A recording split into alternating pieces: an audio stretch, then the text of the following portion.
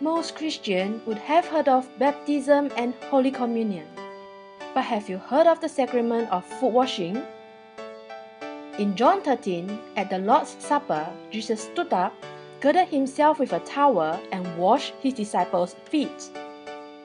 Peter, who rejected Jesus initially, let his feet be washed because he understood that it was not merely a Jewish custom and it actually had a spiritual significance. Some say that foot washing is about the teaching of humility and mutual forgiveness. This is not wrong in itself, but more importantly, foot washing is necessary for our salvation.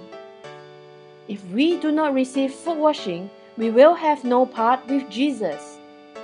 And that is why Peter changed his mind immediately and said, "Lord, not my feet only, but also my hands and my head." If this is so, can we then just remove foot washing from our practices in church? For information regarding the truth of foot washing, visit truejesuschurch.sg.